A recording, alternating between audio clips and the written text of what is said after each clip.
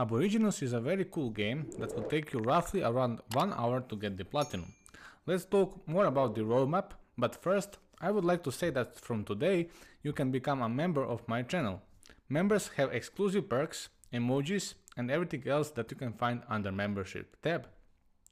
Also, for member only, there is exclusive giveaways each month. As you can see here, you can become a member from the main page of the channel or simply by clicking under the video. Aborigenus has a very simple trophy list. There is a total of 11 gold trophies and 1 platinum. They are sorted by story trophies and upgrade trophies. There are total 6 skills in the game and you need to upgrade each of them to level 3 to get a trophy for each. Other trophies you will get automatically during the story. Naturally, you won't be able to get all the trophies in one single playthrough, because there is not enough resources, but I have found a perfect cheese this time in a specific spot that you can see now in the video. You can just farm experience. Kill all the enemies, go to checkpoint and kill yourself.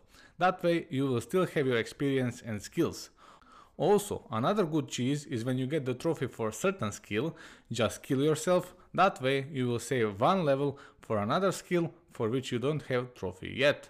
This is, I guarantee you, fastest way to get the platinum.